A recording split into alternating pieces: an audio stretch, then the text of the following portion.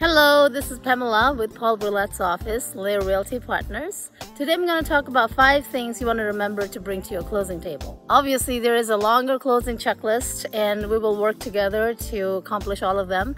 But on the day of the closing, you're in your car heading over to your closing attorney's office.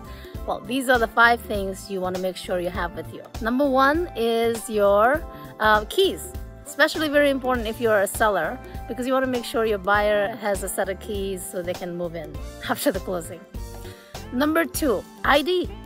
There's been a couple of times that people have shown up with an expired driver's license. Well, that's not acceptable and everything will be held up. So you want to make sure that you have a valid driver's license that is not expired.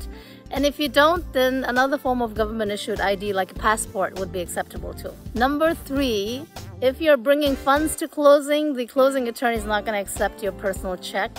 So you have to bring a certified check to closing.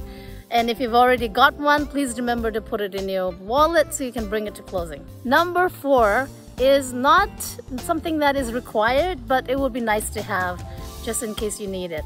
It's a blank personal check, just in case there is like a little adjustment last minute and you need to pay somebody $100 here or $50 there. You don't hold up your closing because now the paperwork has to be reissued and you're waiting and holding up the closing for nothing. So it would be nice to have that, so make sure you have one in your wallet as well. So, and the last item is utilities.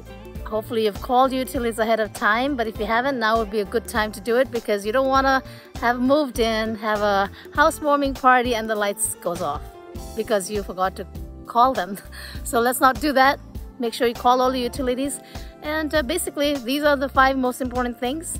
If you have more questions, call the number on the screen or go to homesareus.com. Thank you.